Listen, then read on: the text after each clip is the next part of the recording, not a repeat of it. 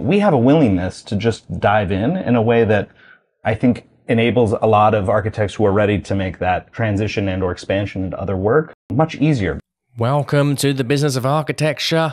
This is a very special episode. So I'm your host, Rion Willard, and a few weeks ago, I had the absolute pleasure and delight in hosting a live roundtable event in Manhattan, New York, in the offices of Andre Salieri and Salieri Architecture, where we discussed the ins and outs, the benefits, the challenges, the methodologies of becoming an architect developer. So I chose this particular topic because architect developer is probably one of the most mentioned desires and aspirations that I hear from architects all around the world. The idea of becoming your own client, having complete freedom, having building something which you're going to continually make money from, creating an asset base, creating wealth, and getting to be creative and putting forward your own architectural ideology that can benefit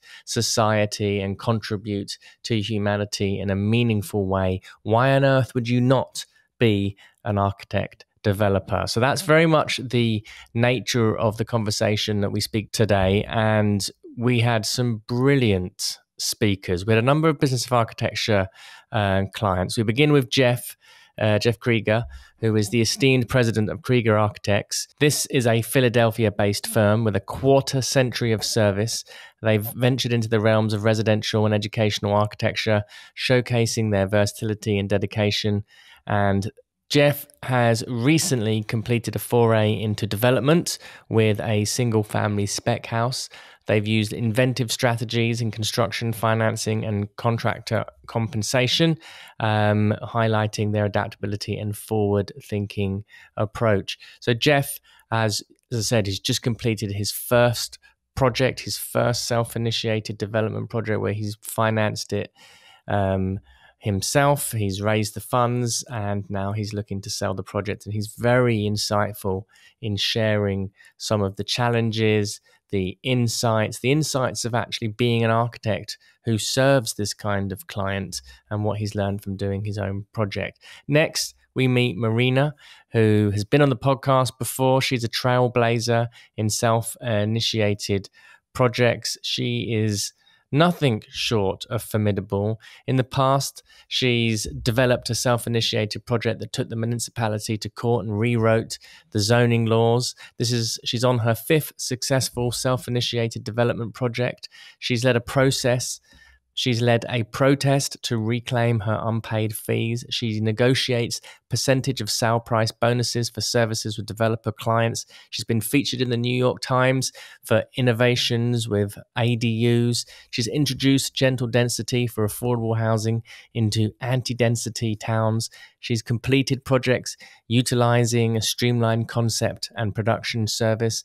She's even created a co-working space to incubate Princeton's small businesses, and she has also built her own AIA award-winning Home of the Year project that was modular in construction and installed in a single day. Quite a force to be reckoned with.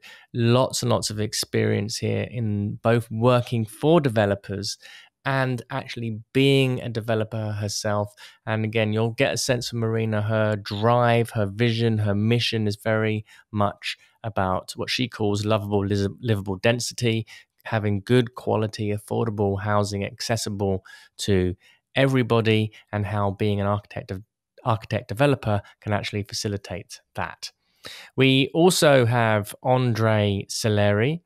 Andre is the principal of Salieri Architecture, commands attention with his prolific body of work across New York, New Jersey, and Washington State. His firm's accolades include a prestigious AIA NY State presidential citation, which underscores his mastery in architecture. Andre's role during the COVID-19 pandemic, especially in aiding New York City restaurants and small businesses, showcases his dedication to community and innovation. He's won numerous awards. One of his projects was named by Fast Company magazine among the 10 most innovative buildings of 2020.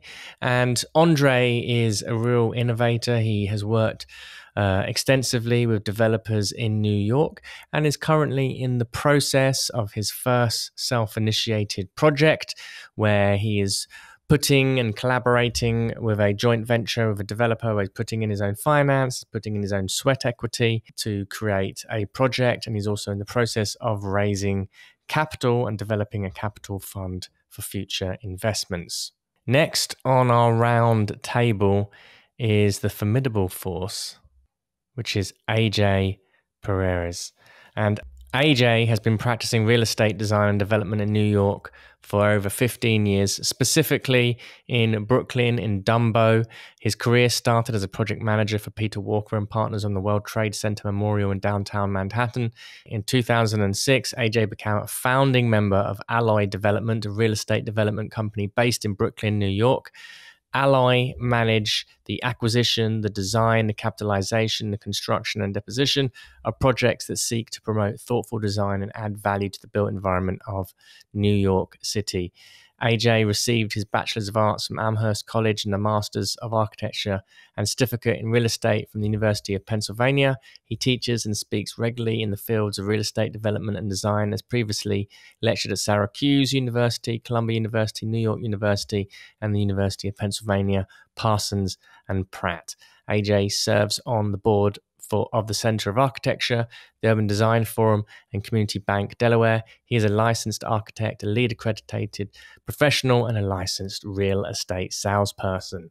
He lives with his wife and 2 children in Brooklyn in one of the apartments of one of the developments that they were involved in, an Alloy. So again, AJ is really an incredible force. And for me personally, I think one of the best, if not the best example of architect developer probably on the planet, really. What these guys have done at Alloy is absolutely phenomenal. Go and check out the podcast that I did with Jared a few months back. Absolutely fascinating, absolutely incredible example of architect developer. And finally, but not least, we have the current AIA New York president and past Business of Architecture client, Matthew Bremer, who is the founder and director of Architecture in Formation in New York. Matt's firm works include both custom, supportive, affordable, and senior housing developments. They've got an extraordinary portfolio of beautiful high-end luxury residential work. I love how that dovetails with their affordable and senior housing developments and hospitality. They're currently engaged in the development of a 200-acre, 6th-generation-old family ranch in the Texas Hill countryside, which they're turning into a mixed-use development in Texas Hill country. Matt has also developed his own house in upstate New York, the refurbishment of an extraordinary old church, which has been published in many magazines. You can go and check it out on his Instagram, as well as the development of many of his own properties, which they use for short-term rentals and leases. So a really, and of course, Matt has a vast array of experience of speaking with and facilitating dialogue with hundreds of architecture firms in New York, many of which are engaged with working with developers or who have the aspirations of becoming developers themselves. So this was really a powerful, dynamic group of architect developers, all with a very rich level of experience to be talking on this subject. There is loads of gold here, and just sit back, relax, and enjoy, and stay tuned for the next live event that we'll be doing here on the East Coast. We're going to have more of these. Also, I must give a little shout out to Erin Pellegrino, who was in the audience, because she makes some fantastic contributions in this podcast as well. So sit back, relax, and enjoy the Architect Developer Roundtable.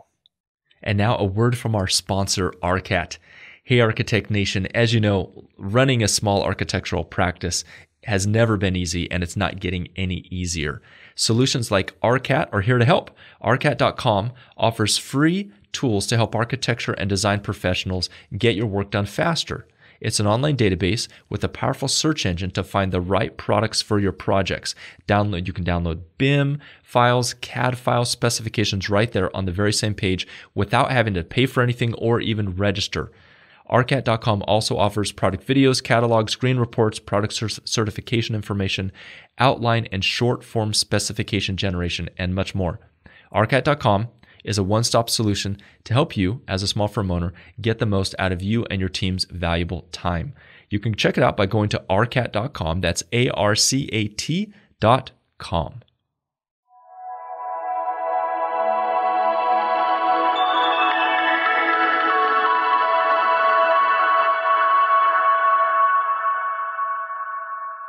Awesome. Okay, welcome. Here it is. We're rolling. Welcome to the BOA Architect Developer event. A very, very special evening. Very pleased that everybody could make it, and a real privilege for me to be able to sit here and speak with you guys. Let me introduce the table to everybody here. AJ Perez, president of Alloy. You guys are, for me, one of the most exciting architect developers I've interviewed, I've spoken with, I've seen anywhere. Thank you. The scale of the work that you guys are doing in Dumbo in Brooklyn is fantastic. And, us as, one of the reasons for this evening is because at Business of Architecture, the podcast, we've been waving the banner of architects becoming profitable, business, money being something important, and actually creating equity and assets. And as architects, we're involved in a very important part of the built environment, and we're helping create a lot of wealth for people that tend not to be architects. And there's a lot to be said that we can take, we can do great design, great architecture, and make some money as well. And I think the work that you guys have been doing is absolutely fantastic. Thank you. So it's a real, I'll go through and introduce everyone in a moment, but just to kind of set a little bit of context, I think the people that we have here on the table this evening are at varying different scales of their development journey. Okay, so we've got people who haven't done it yet, but been thinking about it, to people who have just completed their first project, to those who are just starting, to someone like AJ, who's their whole business model is the architect developer. So I think it's a real interesting mix of people and a very vast array of perspectives. So we have AJ. Thanks for having me. We have Marina. So Marina is based in Princeton. She is a Business of Architecture client as well. She works with developers, and in her own words, and I excuse my French here, she helps them not fuck it up. She's an advisor, she's a consultant, she's an architect, she's rewritten zoning code, she's sued the municipality of Princeton, and she's built numerous of her own self-initiated development architecture and projects, and she's now on her fifth, which I had the privilege of going and visiting last week and toured around them, and it's super, super inspiring. We have Andre here, who is hosting this evening. It's his beautiful office. Andre is the principal of Soleri Architects. They've got extensive work here in the city of Manhattan. You're in the process, actually, of developing your own kind of capital equity company, and you've actually started your first development where you're kind of using your architectural services as sweat equity for, to get part of a development project, and you've got big plans of rebuilding Manhattan. It's lovely. We've got Matthew Bremer, founder and principal of Architecture in Foundation, and you're also the AIA NYC chapter president, and a real depth of, beautiful portfolio of delicious high-end apartments and an impressive array of affordable housing. So you're no stranger to working with developers and working with people who are, creating financial instruments with their buildings. And also you've got a very unique position in the architecture world of being in constant dialogue with a lot of practices, seeing their struggles, seeing those who are aspiring to become developers themselves. And I know that you've had your own ambitions to create development and those sorts of projects yourself. And finally, but not least, we have Jeff Krieger, who is the principal of Krieger Architects. You're based in Philadelphia, beautiful portfolio of residential work.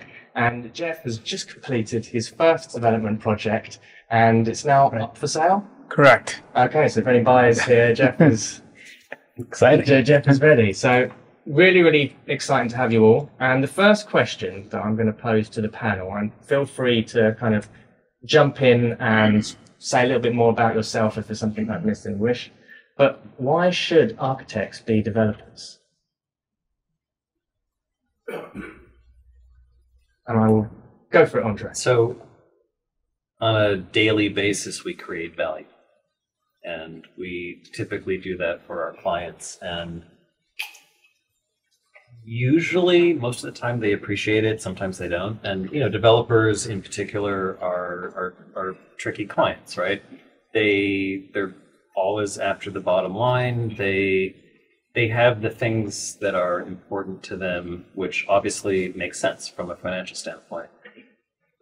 I think as architects, we kind of look at the world a little bit differently. We kind of have some, I would say maybe the bigger picture involved, the community, the environment, and there are ways to add value to projects which, you know, maybe from like a short-term standpoint cost more, but from a long-term standpoint add tremendous value. So in my experience, my first building here in Manhattan, the Vidro up in Harlem, we made the developer an additional 17% on his sales with $1 million. So it's a small lot building, 6 units, not very big, but we were one of the first in Harlem to kind of do a high level building, and it was the design that brought that value. So, you know, I think we can do that for our clients, and potentially we can also do that for ourselves. And for me personally, you know, I've found a opportunity in these smaller buildings, which no one wants to do. They're incredibly difficult. They're technically difficult. There's not a lot of fat on them in terms of margin for error. And a lot of traditional developers rely on that margin of error to cover up all the things they don't know.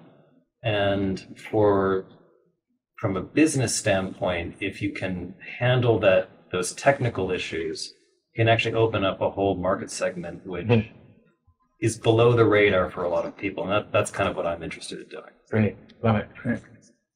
Matt? I would say that architects should become developers if they're good at math.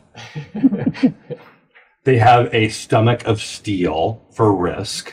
Right. And what else? And they have a sense of, well, they have backup liquidity because it's going to take that to start and to be there when, you know, I guess you could say development. Shouldn't even say this guy's the rock star, but like development is a design project. Yeah. And it, like, everything's a design project, you know. Your daily calendar, you know, is a design project. You know, all of our lives are in 15-minute increments these days.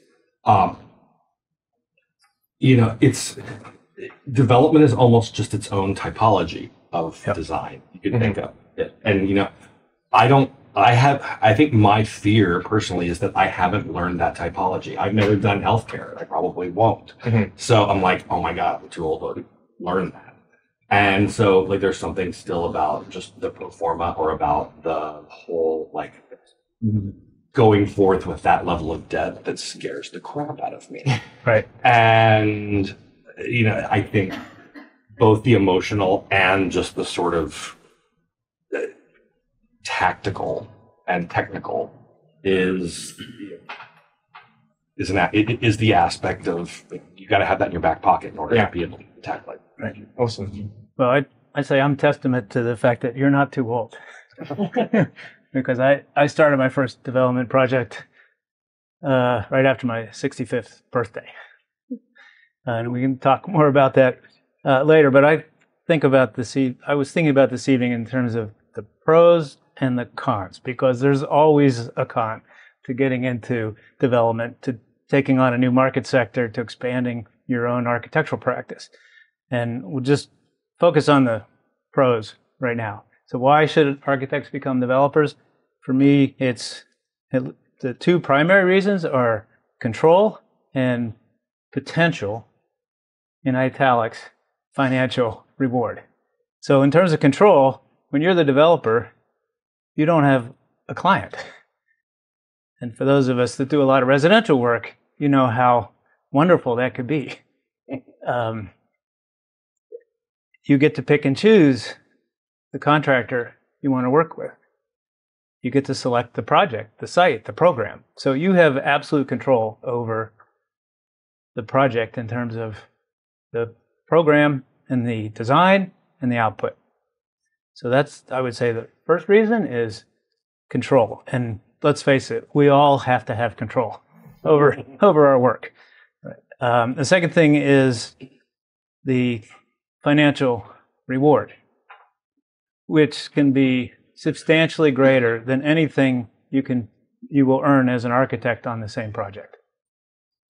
Obviously, there's a extremely high level of risk, and most of the time that risk relates to factors that are outside of our control, and that's what makes us all very nervous. But to me, those are the two of the primary reasons to consider real estate development. Obviously, you need resources, and we can get into that later, but that's what attracted me. Brilliant, thank you. Marina? Well, definitely agree with what you guys are saying, but to continue on you need the math abilities and the heart of steel.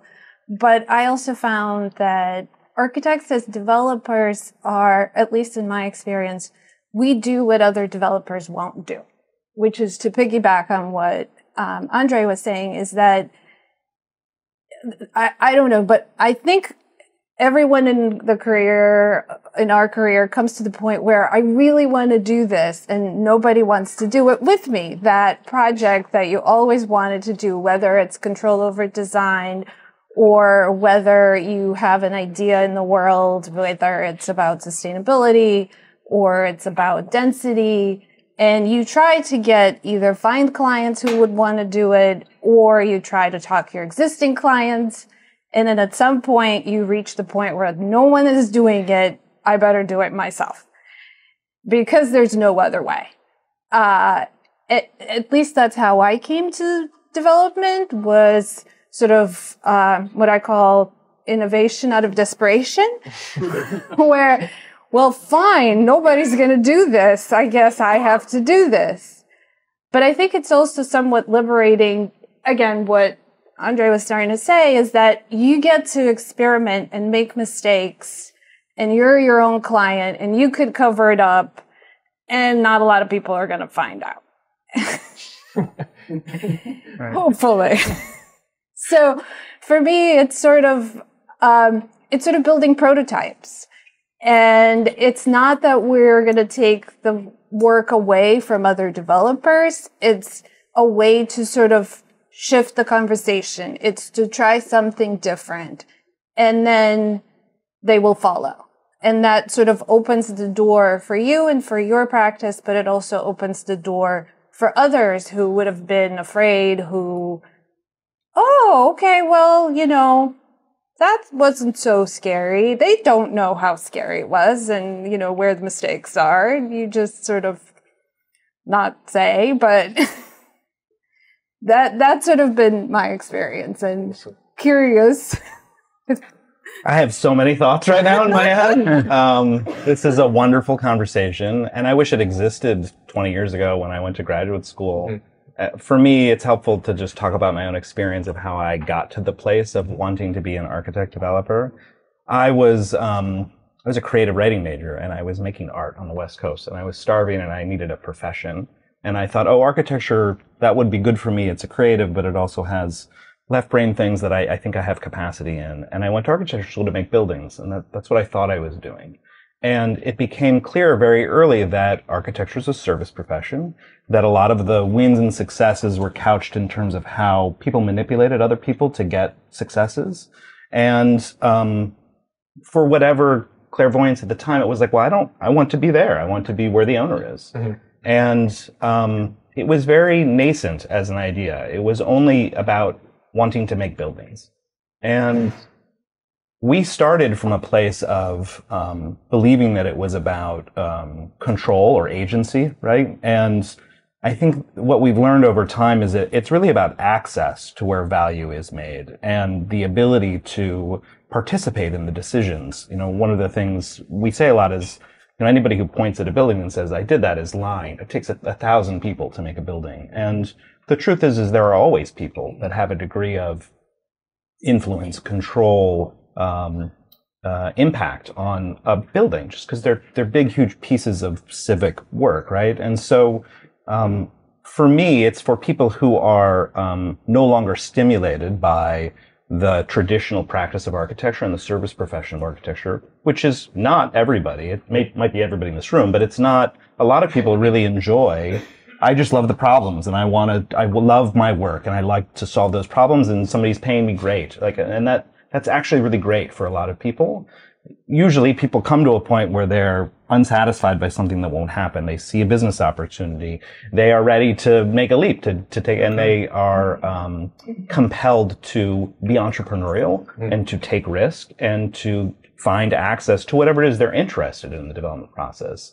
It's not always about money. It's not always about design. There's a lot of types of development work out there, right? And so one of the things we are very good at as architects, and the education is excellent at, is two things that go a very long way in the process of development. One is the ability to envision something, is the ability to see what others can't see, and to tell somebody a story about what it will be in the future. Because that's mostly all of what it is talking about something that doesn't exist yet. Yeah. We're excellent at that. We're really good at it. The second thing we're very good at is going way down the rabbit hole to solve a problem. Anybody who's ever been deep in the weeds of a warranty manual and thinking about where the detail is on the waterproofing, right? Like, we're really good at that. And that's just really complex problem solving that is no different than opening up an Excel or reading a legal document or anything like that. And so we have a willingness to just dive in a way that I think enables a lot of architects who are ready to make that transition and or expansion into other work much easier, because once you do it once, you're kind of like, oh, that wasn't that hard, right? And you start to just build the skills that are required to take on more responsibility, to assume more risk, and to participate more in where those values are. I think it's really interesting. Everyone's kind of echoing a sentiment of freedom as well. Like, you know, why do we set up a business? We're setting up a business because of some kind of freedom. And immediately when we get involved as architects serving clients, and certainly in the kind of residential area, that this can be very constraining, and we see opportunities, and development is like the next level of complete freedom, both financially, both creatively, intellectually, and, you know, what you're able to contribute to a piece of city. So why should architects not be developers? What are some of the reasons that we'd say, no, architects should stay in their lane, we shouldn't be doing this? I'll start with Jeff. Okay, so you came with notes. You're really prepared. That's all right. Well, this is just to remember the key points. So why would you not want to take on real estate development? I think first and foremost, it's your tolerance for risk, financial risk, which we've already heard a bit about. It can be incredibly stressful. In most instances, you're borrowing money, and suddenly you're the one that has to pay that loan back, right? If a client doesn't pay you, that you have some recourse. But when you're putting your own time and money into the project, and if there's something outside of your control, like the market has a correction, you know, it's all on you. So you do have to have that steel stomach, I think was the phrase you used. But that, I think for me, that's the primary reason. But that may be because it's just, you're not at the right point in your career. You don't necessarily have the assets available. You don't have the confidence that you can pull this off even when things go south. I mean, for me, this is something I had wanted to do since I got out of school, but it just was not in a point in my life where I could do it, both financially, personally. I had young kids, putting away money for college funds and all sorts of things like that, and that was something I wasn't willing to risk at the time. Now they've adulted, and I felt as though I had a lot more opportunity to assume that risk. Well, for you personally, were you kind of bringing your family along with you on this journey or investment? And no, no. This was not something to share with my partner at home. I mean, that's hyperbole. I mean, sure. She was well aware of what I was doing, but the sort of the details of the ins and outs and what I was putting at risk financially, I kept a little bit more to myself. Yeah. Matt, can agree more with the notion that why should architects not to protect themselves, which is also the one thing that the AIA stands for. Like, fucking can't stand everything. They're probably with 2 months left. Presidency's almost over. Yes, I've been begging to be impeached for 2. Yeah, and I've got 2 months left. So yes, no, I think it's a real problem. We're told we can't talk about fees. We can't. That is collusion, and the notion that is collusion is bullshit. Mm-hmm. We have, like, doctors, lawyers, any other professionals. Come on, we don't know. I mean, I feel like I do operate my profession in a vacuum. Mm-hmm. I mean, it's almost like a sort of dirty backroom conversation when a colleague calls me to say, "Hey, I'm trying to negotiate this on a big affordable housing project in an RFP we just won," or like I'm trying to negotiate the additional FF&E project with a really difficult client out in the Hamptons. Like, there's all this like we don't know, mm-hmm. and suddenly when you are your own agent for that, you actually get to set your own table in a way, and that's significant. And yes, the tablecloth can be pulled out from under you at any moment, and that you have to be ready for. But it's extremely liberating. I mean, I'm actually right in the middle of a potential development project. We've done like 4 small, I've done 4 houses for me and my husband, so we're like, we sort of Airbnb them, and it's so effing refreshing because yes, you can take something that no one sees any value in, and you can turn you can polish the turd, as they say, and suddenly there's a lot of value, and that's not something that you can always talk the client into, mm-hmm. or suddenly you do, and then they flip it for $7 million. Didn't pay your last invoice. Yep. Andre. So I completely agree about the issue of the AA with fees and talking about it. And, so I'm a co-chair for the Future of Practice at AA New York. And that is like the big elephant in the room that I definitely want to tackle. And that I think structurally is the base of a lot of the reasons why architects are in the position that they are. Mm-hmm. I won't bore you with all of that right now, but that's a whole separate issue. In terms of development, I mean, I think like this, like risk is the main issue, but at the end of the day, we're one of the few professions where we are financially liable, mm-hmm. even after we die. Right? If you actually look at the law as professionals, like and like fiduciary responsibility from financial advisors doesn't go that far, mm-hmm. but it goes that far for us. So to me, that the risk in development is actually less than that. So we are liable, like as professionals, more than just about everyone else. Mm-hmm. So, but this is really interesting, actually, because being trained as an architect, we the training does make us very fearful. It makes us fearful of getting sued. It makes us fearful of doing something wrong. It makes us fearful of like liability. And being a developer is not that game.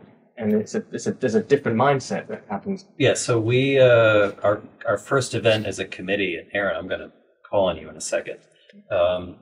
We had a panel on the value of architects. Mm-hmm. One of the things that came up in our panel was this fear of that's kind of instilled in us from the profession. And I mean, I thought Aaron spoke brilliantly about it, and I don't know if you want to say anything about that, but like I think that's one of the things that's holding us back, sort of as a profession. I think we need to get past that. Well, we actually have a mic, Aaron, if you want to jump in. Okay, do I need a mic? Yeah, we have one. Probably do it. You've been called out. Yeah, I mean, I think I don't like my back to you guys. It's weird, right? It is weird, Right. It's both like a top-down and a bottom-up problem, I think, in the sense that you start by not talking about it to students who don't think about it or to ask about it. And then it's weird in the office and no one brings it up. And then you don't know how to talk about it when you're in a meeting. Or if you are on your own and you get your first client and someone starts to ask you about fees. So I think it stokes a culture of fear where people then are not confident. And I don't, regardless whether it's a development discussion or any sort of business discussion, if you go in kind of like, you know, looking down and not really knowing how to answer the question of what the value is that you bring, you're not going to likely get the value that you're worth. And not knowing what others are charging, again, you're right, discussion is not collusion. It's the most crazy thing. Our laws are stricter than the US's laws, or the AIA's laws. But two, if you don't know how to talk about money, you don't know how to price yourself, and essentially in the development world or even in the construction world, you're just going to get eaten alive. Like, I think from the bottom up, you don't talk about it enough with younger students, then when they get to managers, they don't know what to do. And then if you can't talk about it as a firm owner or in firm leadership with your peers, it's just everyone says this was a race to the bottom. Everyone's just going to go to the cheaper and cheaper and cheaper. And then our value is not defined by what we can do. It's how much we're willing to do for as little as humanly possible. That's not sustainable. So, thank you, Aaron. Well said. Yeah, awesome said.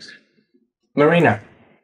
So thank you, Aaron, for saying these things. And I feel like I am living this in my development project, and it very much echoes what Jeff is saying, because I do have kids one of them is going to college in 4 years, and the current development project is known as my kids' college fund. And I asked permission if it would be okay to call it the college fund here today, and they said okay. But to Aaron's point, it's been very liberating even talking to my kids about this, that, we're going to walk over there and get bubble tea next to your college fund.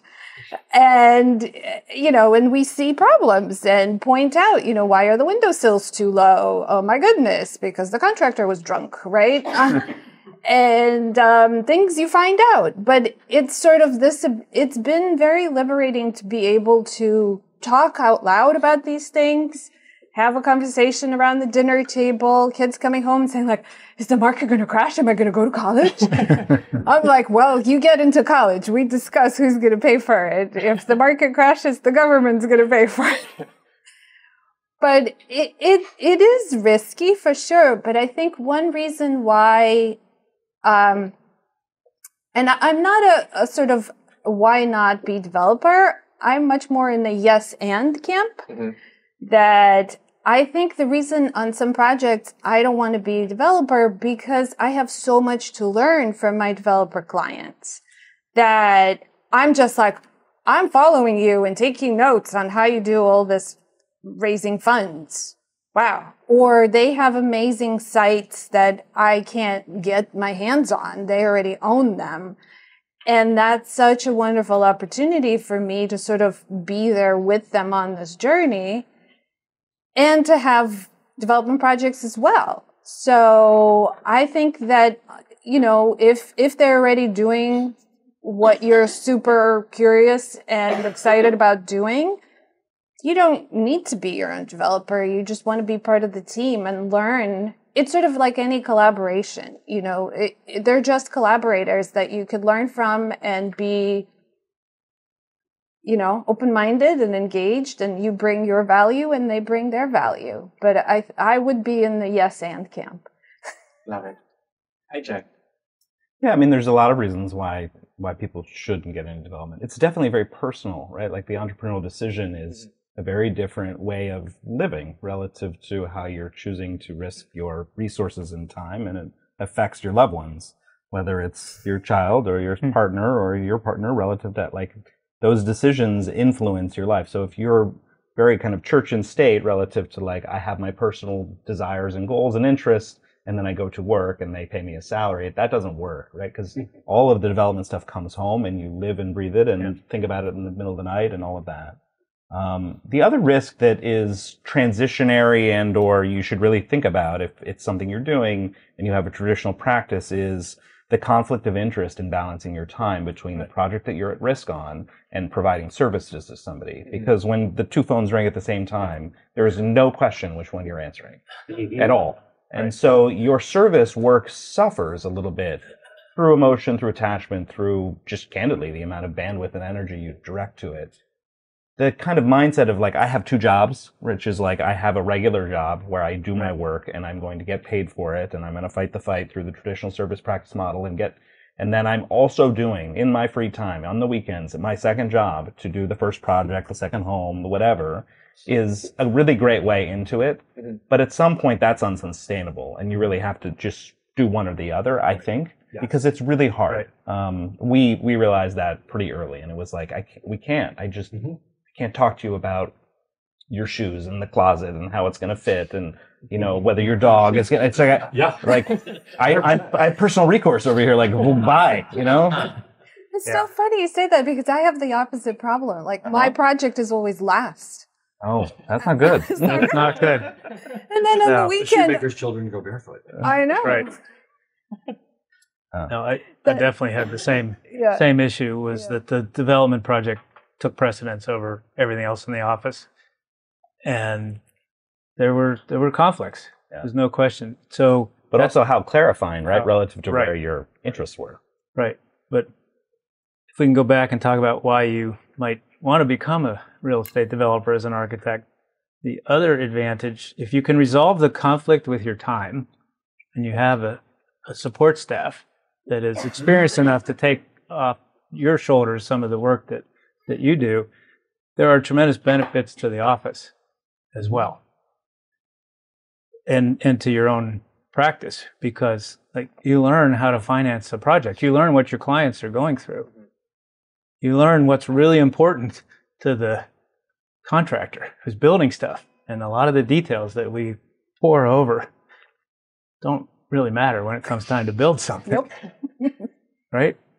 So I learned an incredible amount about the development process that I can bring back into my everyday architectural practice. And we know more about like how does the builder look at the site? What are the constraints about getting heavy equipment in and out of a lot? Kind of things we just never really thought about. We just the contractor will figure it out. Well, sure, they're figured out, but maybe they're charging an astronomical amount of money because there's some logistical problem with the site that you're not even thinking about. So it's put us in the shoes of our clients and our contractors. And to me, that's been really invaluable. And we've engaged our staff in lots of site visits and conversations about what we're seeing and what we're learning as we go through the build. So I think it's worth mentioning that there's a lot of downside and conflicts with your time, but there's also benefits. Well, this is actually quite interesting. Obviously, Marina, a lot of the work that you do, you know, you're advising developers, and actually your first project, so you can talk a little bit about that. You ended up suing Princeton, basically, and rewriting the code. That was my third one. That was your third project, right? Pardon me. I mean, that's a tremendous amount of risk in and of itself and just to have the resilience to go and do that. Most people would just break. And that actually opened up a whole new world of work with developers as a result, because you kind of demonstrated, Yeah, so this was the project that it came about because I saw a problem that existed that I truly believed somebody needed to fix, and nobody was doing it. And through conversations with lawyers, with clients, I realized that, somebody's got to do something about it, and sort of worked backwards. I sort of knew the answer at the back of the book, that I needed a building that had 2 units. It had to meet these particular requirements, that I could bring a lawsuit. So I was going out specifically looking for a building to match a lawsuit, which is really backwards.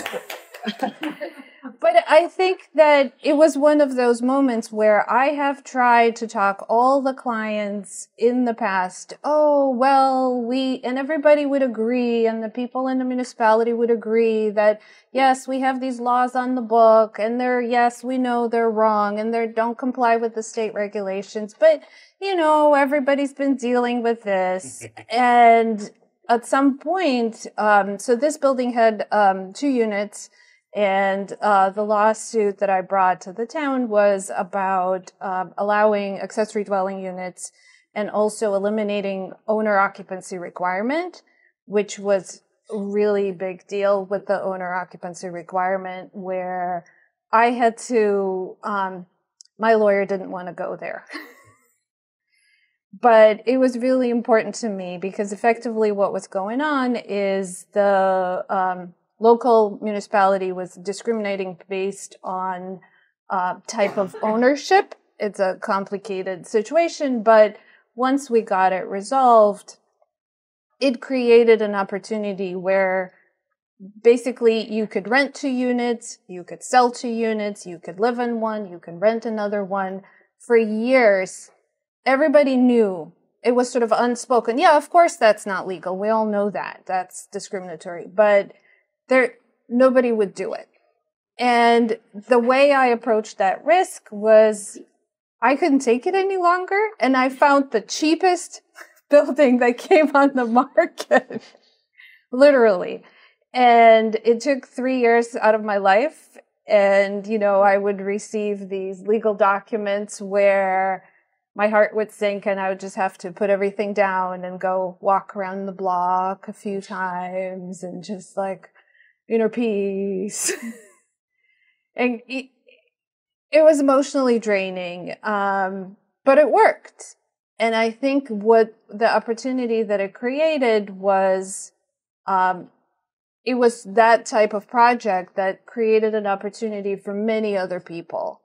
And many people followed, and the opportunities and the options that it opened up, even though I didn't make any money on that project, basically my entire fee went into the lawsuit.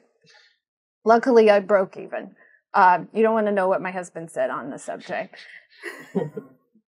And the kids were too little to understand, so at least they don't know. But at that point, what that created is many, many different new projects that came after, and both for me and for many other people. But it's also something that I truly believe in, that we need different types of housing, different sizes, and that was just not an option. And again, nobody was doing it. It's a great example of the opportunity of the model, right? Of taking the additional risk and the access that it affords and the ability to lead relative to a lot of the people around the built industry who are providing service professions don't have the ability to have the agency to make that kind of change. It's great. It's a great, awesome example.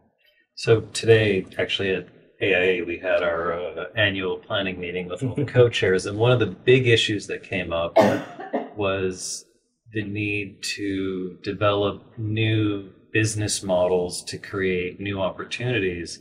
And I think one of the best ways to do that is by architects taking on that risk to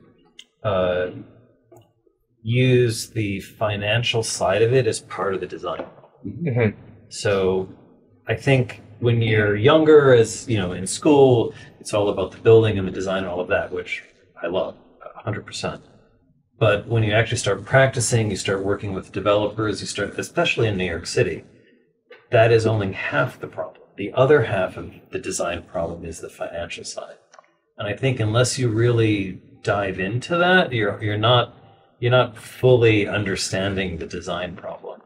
And I think being able to deploy capital to experiment in finding the best solution to a given problem, most developers, traditional developers, don't have, I think, the bandwidth or maybe even the technical ability to understand that potential, because I think there's a tremendous amount of value in that which is untapped. And I think that's what we all can bring to the table and should. Yeah. That's why we should, I think, get into this. Right. But what you guys are saying are basically the same thing. When you're looking at the financing, you start evaluating decisions very differently, right? You bring a very different perspective, because I think for us, I always sort of struggled with this. What is the final product of an architect, right? And a final product, I think we were told in school, was the drawing, right?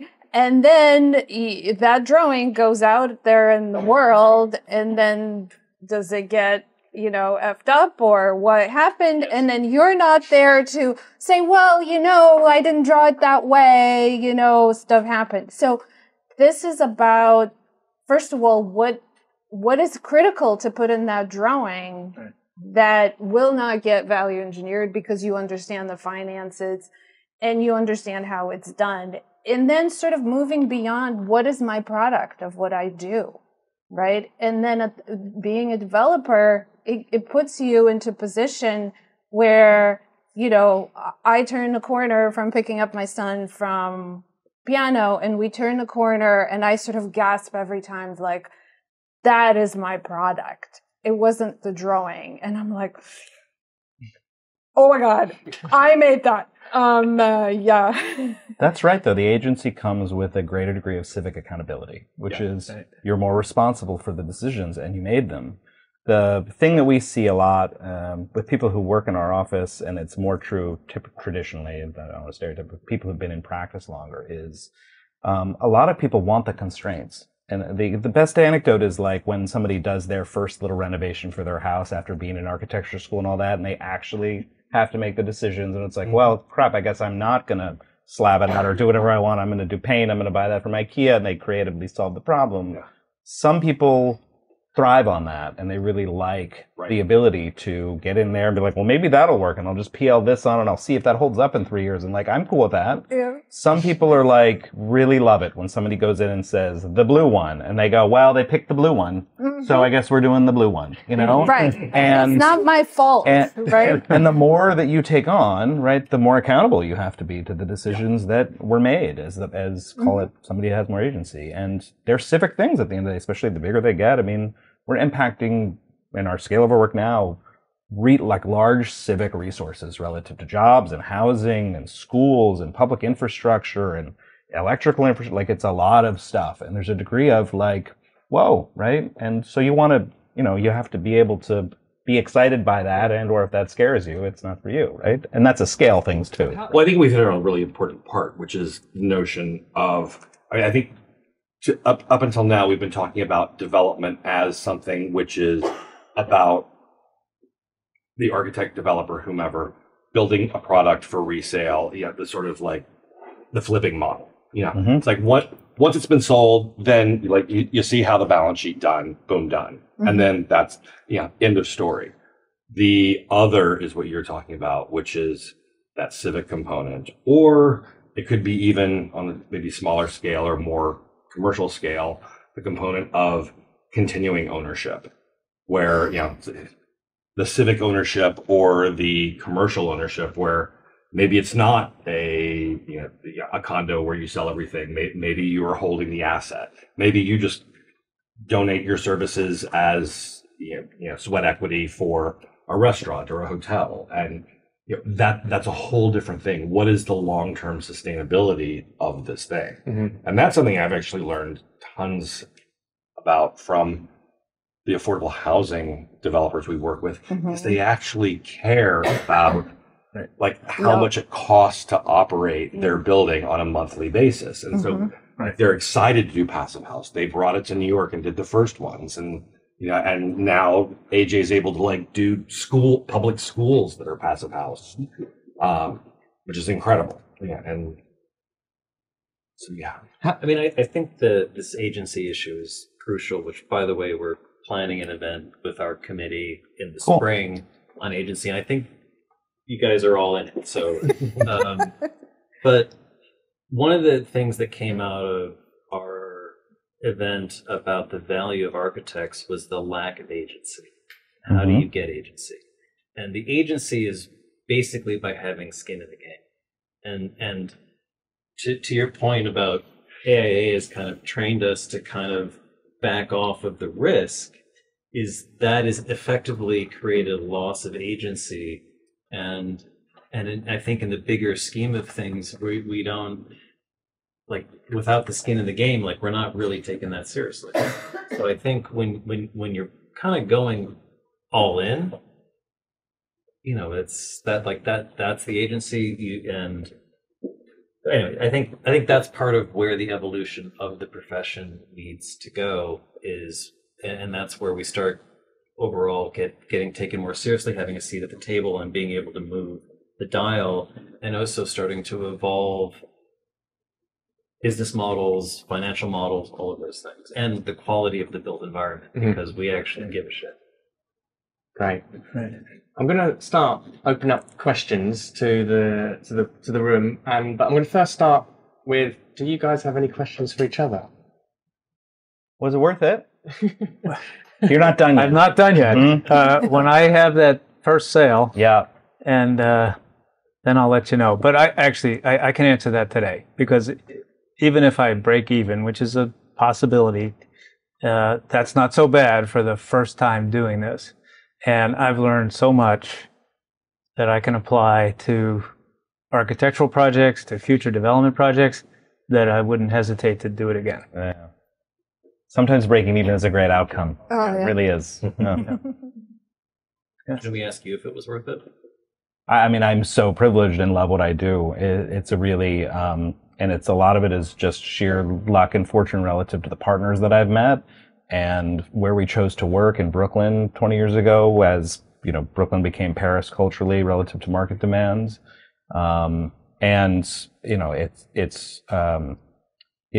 It's been worth the risk. It is a lot of risk, though, and if you don't have the tolerance for risk, and that's why sometimes it's easier to think about earlier when you're just dumber and you're younger and you don't know any better, and have fewer responsibilities, which is certainly where I was when I started. But it was moments in the recession and during the pandemic where it just gets really stressful, and the amount of recourse that I have now is ridiculous. But I built up a callus over time where now I'm comfortable with it, and it was absolutely worth it, and I love what I do, and I'm really proud of the work that we've done. Yeah. What about you? Are you going to keep going? Well, we want to grow up and be just like you. Right. Don't be just like us. Be like yourself. Yeah, well, just do more of it. Right. But what I really need to learn is to give priority to my own work, because I just found out that for me, apparently, mine comes last. It's always I always solve everybody's problems first. And then I'm like, it's in the middle of the night and I didn't answer my own contractor's question. So that's a big, I need to start, that's very hard for me. Yeah. Wow. Did not expect that. I thought that was a common problem. No, apparently not. How for AJ? Yeah. How was the sort of accrual and the sort of natural growth and scale part of growing that tolerance for risk and understanding? Start small and then... Yeah, it was somewhat linear in that regard. There were certainly like jumps in scale at times, but the first project we did, which we started in 2006, and it hit the financial recession, and in a $26 million project, we made maybe $100,000, and we were thrilled to be walking out alive. what was most interesting about that is it was medium scale. It was like 10 stories, 20 something thousand square feet in West Chelsea. We were making it up. We had no idea what we were doing. And when we finished, people were like, "Oh, you're a developer." And it was like, really? Like, you know, like, and it just takes one building and one project to validate. And then we went from there and did slightly bigger. And then it was, you know, now we're doing really large projects, and it's the same process. Like, as we all know, it's the same process, whether you're doing a house or a 40-unit affordable housing or a big campus. It's the same process. It's the same amount of time. Sometimes it takes longer, but like, it's not like you can do a smaller project and do 5 of them in the same amount of time that you do one larger project. Oh, so no, scale projects take longer than. So scale definitely helps, and scale, you know, over time we've gotten better at our systems. We've tried a lot of different business models too. We've done brokerage, construction, property management. Some are better than others, right? And so we are in a place where we're developers, we're architects of record for our own work. There are certain things we don't do, like the schools, because that's not a good thing for us to learn how to do as an architectural staff. And brokerage is great. It is the most reward with 0 risk. That's a wonderful one. Construction is terrible. Construction is really bad unless you can really scale up and be huge. Yeah. So like we figured out what we like. We'll try to self. Oh yeah, we did a couple of projects where we were architect of record, contractor, and owner. And like on the sign on the thing, and we were all of the names, and we signed change orders for ourselves at the contract. Like it was that kind of a thing, because legally you have to keep it all separate, right? To get loans and all that stuff. But that was not a good use of time. Construction's really a bandwidth suck. But yeah, we've kind of settled at our model, and the scale is now kind of like, yeah, let's do stuff where we can have impact and try to participate in the discussion in the city about what's important. Yeah. No, that's really interesting, because there are a lot. I mean, I work with a lot of developers who also have their construction wing. Affordable housing world, that's about something else. Yeah, yeah, and the ability to wear multiple hats, not to wear 2 hats. Let's say 3 is probably not where you want to go. Yeah. Well, it's interesting. It's back to that architectural thing we learned, which is like, oh, I'm going to have to really get in there and learn the difference of whether the light is 2700 or 3000 and where the controls go, and like we'll go way down into the thing, right? And so, yeah, our ability to do that is the ability to meet those challenges. Yeah. Great. Questions from the audience? David Bucinelli, those who don't know me, and this is a great panel. I met Jared 100 years ago when he did PS18 Library on Staten Island. Oh, yeah. And he won an award from AIA Staten Island, but you guys are crushing it. That's still in our office. Oh, that's good. It is. Oh. That's good. I built my house in 1998, so I got into that whole world kind of because I wanted to build my house. Unfortunately, we had the staff to allow me to just run over there at a moment's notice. Like, oh my God, I got to get out to the house. And it was really rewarding. So, you know, now it's 2023 and it's worth a lot of money. Always wanted to be a developer again for my own projects. Billy Procida, who you guys may or may not know, right? Yeah. He was a keynote at one of the AEI New York State conventions, 2010, 2011. I was either president or past president. I don't remember what. And he just said flat out, all of you should be developers. Yeah. And he didn't understand why more architects were not developers. And it's about the risk tolerance, but I think we are all risk tolerant by starting our own firms. So like, okay, you took the financial risk by beginning the firm, by becoming a partner, and now you have skin in the game. Starting from nothing, bootstrapping it up. So why not be a leader? Right? And we've all worked for developers, and we see what they have to deal with, and sometimes they keep it all close to the vest with the finances, sometimes they don't.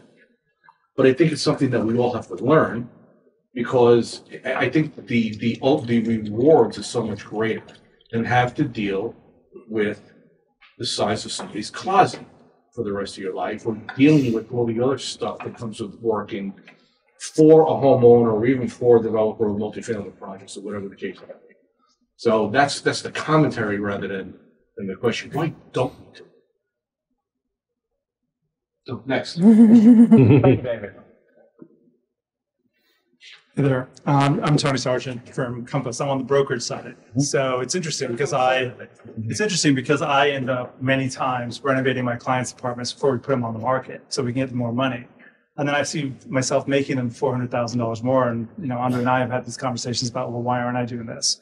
But from a developer side, I'd have two questions. One is in terms of the risk. We talked about the risk. How do you get your head around, or how do you get the legitimacy for going after that first developer's financing? Like, who's going to give you money when you haven't done it before? And what were the challenges you faced in because to me, that I think is a big hurdle, right? You can have all the ideas, but am I going to get the money, and who's going to believe in me enough to do it? So that would be my first question. And if you want to answer that, and then I'll have a second question. Yeah, I mean, I think the thing that most people focus on is raising the money, but there's really two pieces. It's raising the money and then finding the individual, the entity that can take the guarantee.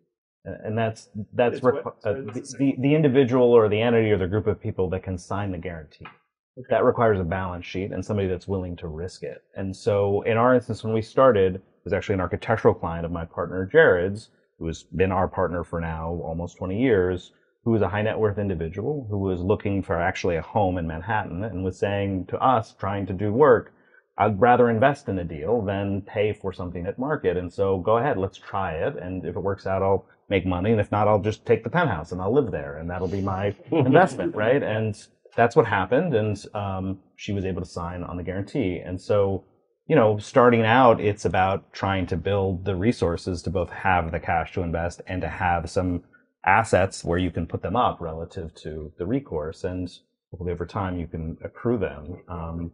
At a certain scale, it starts to become the math changes and the metrics change relative to what you're covering, because it becomes more about how big can the problem be to solve versus like it needs to be the size of the project or it needs to be 2x of something. Like we do very large projects. I don't have the balance sheet that's like, and I could buy that whole project with my balance. Like it's not. It gets a little more rational, but certainly when you're starting, you kind of have to have that resource and both the resource. So yeah, and you can buy that, you can pay for it.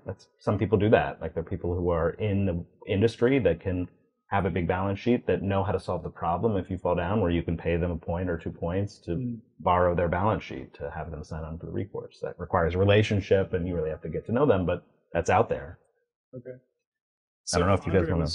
Anyone else? Andre was also saying that for you guys as architects, the risk follows you, or the risk follows you after death, right? So I guess from a developer side, my thought always goes to worst case scenario as well. As a broker in my mind, I go, well, what's the worst case scenario? So you develop something, and obviously in Brooklyn 20 years ago, there was a lot of things that caught up with developers after the fact. So how do you protect yourself as a developer from the lawsuits that might come later? Or how do you, if you don't protect yourself, how do you sleep at night not having to worry about that? It's a great question. The approach that we've taken has been to be very transparent and as human as possible, because anybody can sue you for any reason. It doesn't have to have any merit at all. And the metrics in the city, there's one lawsuit for every 10 condos made. That's like the actual metric. So we've made 100 and something condominium units. We don't really do that anymore. We now do rentals. And we've had one litigation that's still going, right? And that's just a pain. You have to do the right thing and feel like you're accountable and making the right choices. And it is one of those things that architects, I think, don't like, which is, the part that people complain about a lot and want to get past is, well, when I show up, all of the priorities and principles and decisions have already been made relative to the biggest decisions, which is true. The owner has done that already. And then at the back end, I get to leave, right? As the architect, it's like, I'm done. My services are done. CA ended. I'm gone, right? Maybe I'll answer a question if you have it. As the owner, you're still there. And so one of the advantages of the model is we know how the building works. We continue to solve problems. I continue I live in one of the condominiums that we made to go and solve people's problems because it's the easiest and fastest and simplest way to do it because I know how it was made. And if you're not interested in that kind of availability and exposure and transparency, it becomes much more at arm's length and you're speaking through somebody else, and then there may be attorneys, and that's where litigation happens. It's really hard to sue somebody that you know personally that's been in your home fixing your toilet, right? And that's not a strategy. That's just how we approach the work that we're doing, right? Which is, right. I know how to fix that. Sure. You wiggle this, it's done, Right. Right. Brilliant. To be a Fantastic. stick around. Here, well, attorneys will Absolutely. definitely say Hi, no condos. Chris Rollins, I'm an architect. Met a couple people in the room before. I was just curious if you could talk at all about the pluses and minuses of potentially sort of as the architect going in and sort of deferring your fee in exchange for a kind of equity interest in the project. I guess I could talk a little bit about that. I have done both what you're describing, where I worked with a developer who really wanted to work with us, but couldn't afford our fee at the beginning. And we sort of made a partnership that we would get paid at the sale. And that worked out okay. And it was really interesting because the day of the sale, she came running with the check. I was a little nervous. But that we did charge a higher fee for that. But moving forward, I would much rather recommend something that I learned from attorneys where they basically said that this attorney that I've worked with, who you get paid in part while, especially if you have staff that are working for you, you need to be charging for your everyday expenses. And because you have to pay people, otherwise you're basically giving somebody a loan. And I'm not a bank unless I'm charging bank rates. So what we do sometimes is organize the fees where we charge our operational, what we need operationally as we go along. And then we defer basically our profit to the end and up it a little bit. Right. I have also done, I have a project going on with developers right now. I don't consider it my development project, but we basically have a percentage of sale that we're going to get. So we're getting a base fee based on what we're doing, right? And I can pay my staff and I can pay my mortgage at my own house and my rent in my office. But at the end, if the project sells really well, at that point, we get a bonus, which is effectively helping our client. But what that allows us to do is in negotiations, this was the developer that we've never worked with before. And while we were negotiating the fee, at some point they stopped and said, oh, wait, you're going to be on our team? You're interested in us selling this project better? I'm like, yes, I'm trying to actively encourage you to keep me involved, that you call when you need, and I will give you advice so that this will sell better. And it was sort of interesting that it clicked. And their mind was like, oh, you're part of the team. I'm like, yes, exactly. Right. So that's the model I would prefer right now, rather than the sort of the holding your breath is like, that's, yeah. Brilliant. I'm just going to pause it here and say thank you so much to AJ for coming along. Yeah, I really am sorry. Thanks so much. And my email is on our website. If anybody wants to follow up, it's a great conversation. Awesome, thank you, AJ. Thanks, AJ. And then we'll have one last question from Francesca, and then we'll wrap up. So Francesca Bastianini, I'm owner of Site Studio, which is a lighting firm. So a rather selfish question: how does being or following this model change or impact your process in terms of bringing on other consultants and other? Or does it impact, and perhaps Marina, what you were saying in terms of staffing and who's working for you? But I, again, definitely would recommend that all of the consultant fees are not deferred until the end. And I guess I'm a little paranoid because when I get a bill from a consultant, I'm like, oh my God, I got to pay it right now. But, yeah, I would, but it also makes you, going back to what Matt and Jeff were saying, is that it makes you really evaluate, is this person adding value? Right. And I've had, the structural engineer is clearly not adding value over here. Right. I've had some issues. So then at that point, I'm like, I don't know, do we need this guy? Right. But it really puts everything in perspective where you wouldn't be doing the same level of scrutiny, when it's like, oh, okay, you guys want to hire this consultant? Okay. Right. But to me, it really sort of narrows it down. What is really important? What is going to deliver that result? And then if I have these consultants or subcontractors or suppliers who really bring value, and the value could be they made my life so much easier. I'm like, oh, we're working with that person. Doesn't matter, they're a little more expensive, right? I mean, in essence, you are the client when you're the developer. And so you have to do that assessment and say, is it worth paying this consultant, this contractor, this sub, what they charge am I going to get out of it something that will add value to the project? And that's a slightly different calculus than if you're working with a private client. But in our case, I mean, it was the same thing. We tended to use our team because we knew we could count on them for quality work and that they would deliver when we needed them. Because we haven't even talked about schedule tonight, but that's a whole nother topic. Brilliant. And that's the perfect place to conclude. We can continue the conversation by the drinks. Thank you very much to everyone on the panel. Thank you, Thank you, everybody online. And that's a wrap. Oh yeah, one more thing. If you haven't already, head on over to iTunes and leave a review. We'd love to read your name out here on the show.